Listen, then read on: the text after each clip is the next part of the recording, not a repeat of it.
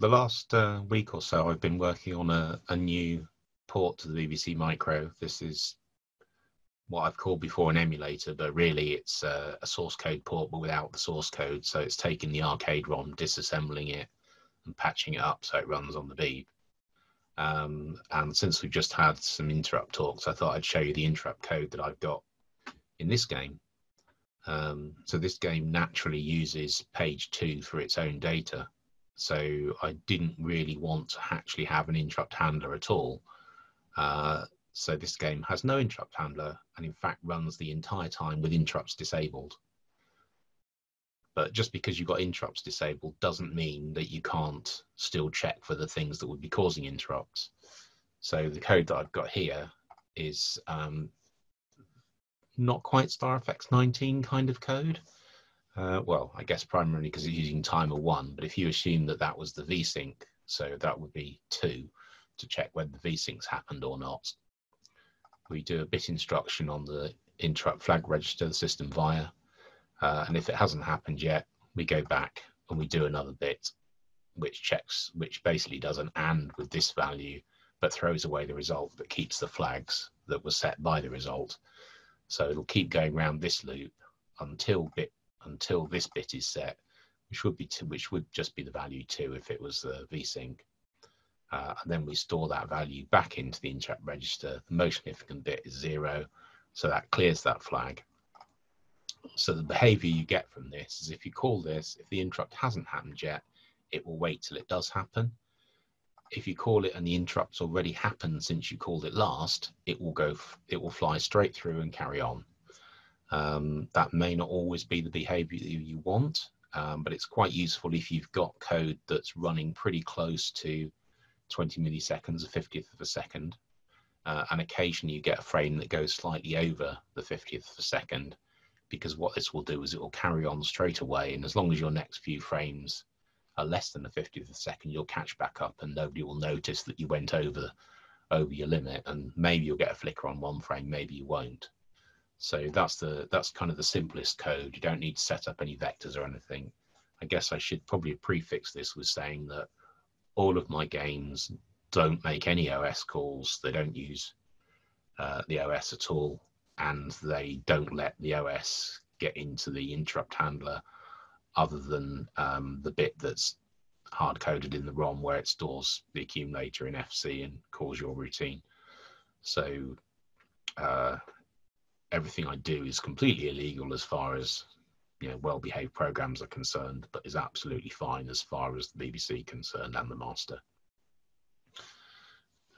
So the reason that this uses timer 1 is because what I want to do is not start drawing in VSync, which is a few character rows off the bottom of the screen. What I want to do is start drawing at the very bottom of the screen, on the last scan line, if you like, so that I can have a maximum amount of time to draw things before the scan line, before the electron beam hits the screen and starts causing flicker.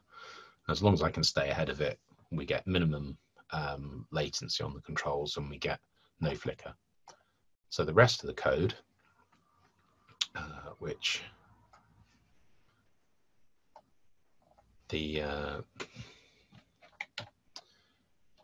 I do have some, because I'm using timer 1 here, what I do is I set timer 1 to be a 50th of a second minus the 2 clocks that it's going to take to reload the values. Set the timer up to run in continuous mode, which means as long as I can make this first interrupt happen on the last scan line, I will get an interrupt on the last scan line every frame.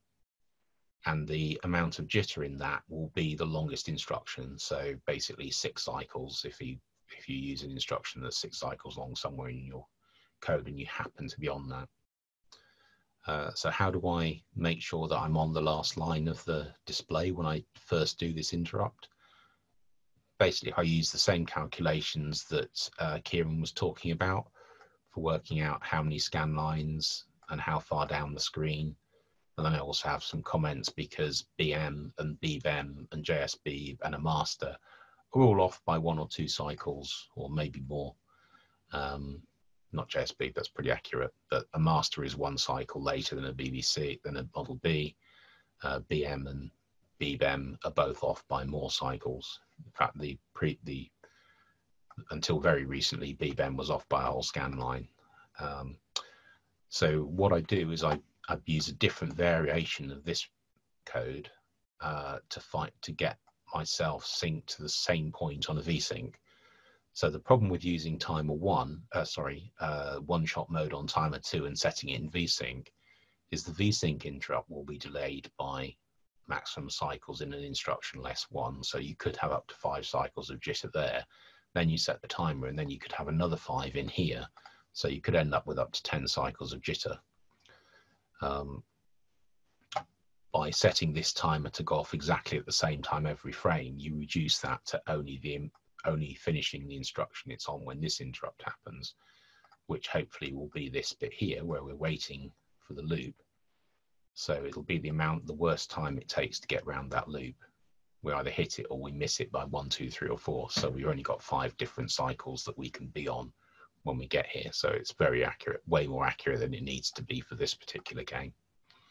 But we do a similar thing to get the initial position for the timer 1 interrupt. So I can make that as accurate as possible. Basically, this is that same loop where we load the accumulator with the value for the VSync interrupt. We check to see if it's happened, and if it hasn't happened, we go back here.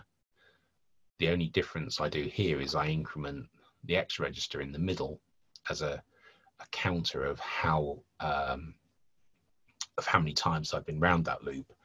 I don't really care about the overall value about how many times I've been round the loop, but in this loop, because we're waiting for this flag to be set, it turns out that it'll come up with a value. I can't remember what the value is. Let's say it's 27. It'll go around that loop. It'll come up with 27. It'll go around again. It'll come up with 27. It'll go around again. It'll come up with 26. Or it might come up with 26 on the first try or the second try. But there's only 2 possible values, two values that are one above the other value. So, and then this code is duplicated twice so that we start this loop in exactly the condition that we found VSync before. So all this is doing is getting us within 1 cycle of being exactly the same distance after VSync as we were when we wrote the game. So that's why it's get exact VSync. So this will make sure there's no jitter on when we set these values to set up timer 1. And then this initial period will be the period that we've calculated to get us down to exactly where we want to be on the screen. And you can either calculate this or just do some pluses and minuses till you get to where you want to be. And what I usually do with these timers is I'll reset it several times down the screen. I'll set the low bytes to FE, so 256 minus 2. And then incrementing the high byte moves you down exactly 4 scan lines. So hopefully that fits in with what you've got from Kieran's talk. I'm going to stop sharing this and I'll show you the game I've just been writing.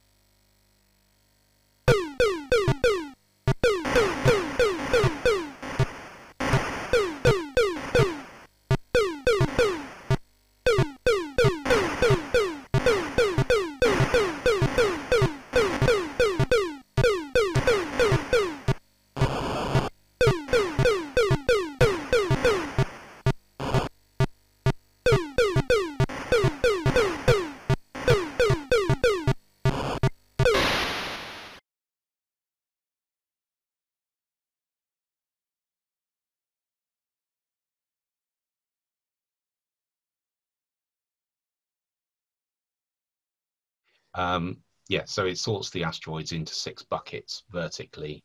As soon as it gets to the bottom of the screen, it draws the player's ship and then starts drawing the first bucket, the second bucket, the third bucket. So pretty much, unless the asteroids are all crowded at the top of the screen, you don't get any flicker. The game is a bit slow in the actual arcade one. So if you get onto the second level and break the asteroids into lots of little pieces and don't shoot the little pieces, then you can go over a 50th of a second. But otherwise, it's pretty much okay, I think. Were you doing the anti-flicker routine multiple times per frame? No, so it just waits till the very bottom of the screen, and I've sorted the asteroids by their vertical position on the screen. So it starts drawing the ones at the top of the screen as soon as the beam gets to the bottom, and then hopes to have drawn all of them before the beam catches them up. It's always at the bottom of the screen. Okay, yeah. As I say, I accidentally did that. I ended up waiting for the sprites for every sprite and then wondered why everything went really slow.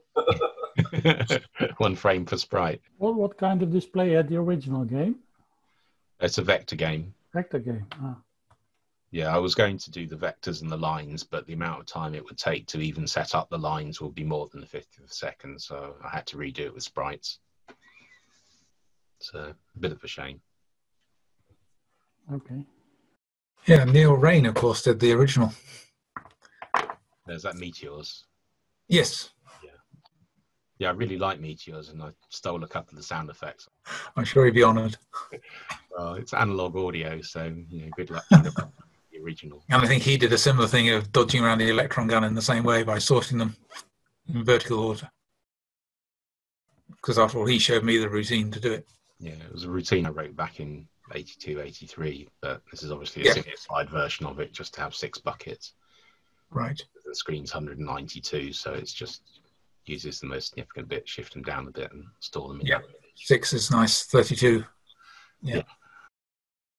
Because there's up to 27 asteroids, so it has to have room to put 32 entries in each bucket or 27 entries in a bucket. So, yeah, Right. There isn't quite a whole page free, but there's enough for 6 buckets of 27, so works out perfectly. So why didn't you just sort them into just the order? Why do you have buckets? Well, I was going to. Well, basically I do it in buckets because then you can do it in linear time.